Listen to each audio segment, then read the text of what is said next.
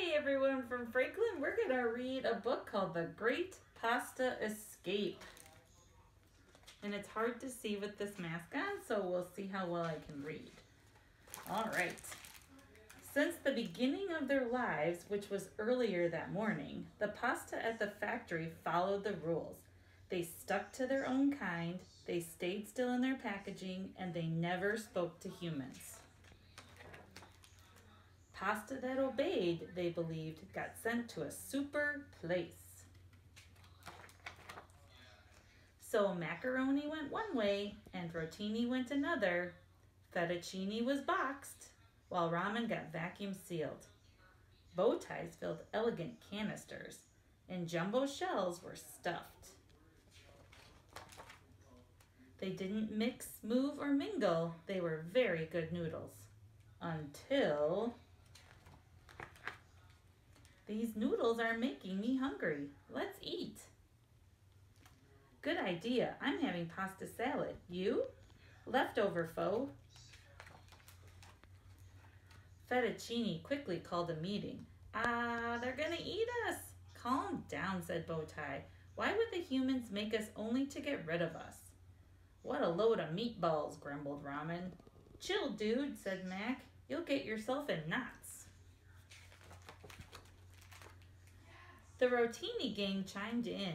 We present exhibits A, B, and C. Everyone examined their packages. The evidence was overwhelming. Fettuccine sobbed. Just cover me in Alfredo sauce now. Ramen snickered. You mean Alfredo sauce? Mind your own manners, said Bowtie. Yeah, peace and love, said Mac. Jumbo Shell began to sweat. We need a plan. Let's hide, said Fettuccine. Let's politely protest, said Bowtie. We'll sit here quietly until they change their minds. No way, said Ramen. Let's burst out of our packages and give them a piece of our minds. Now let's not get carried away, said Mac. And what about that super place we've been hearing and dreaming about?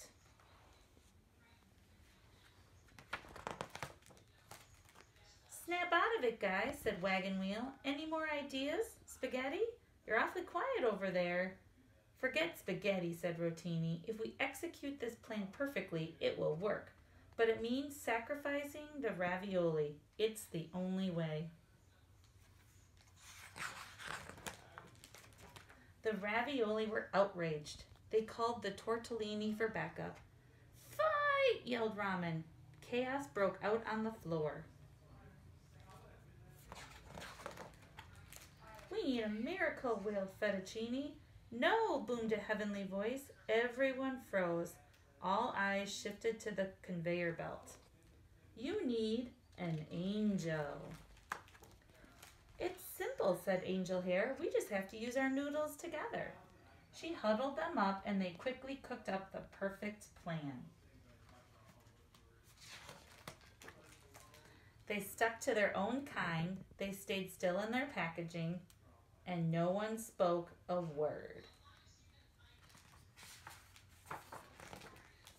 Until they were on vacation in a very super place.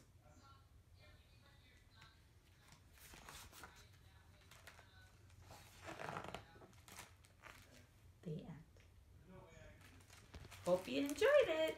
Have a great day.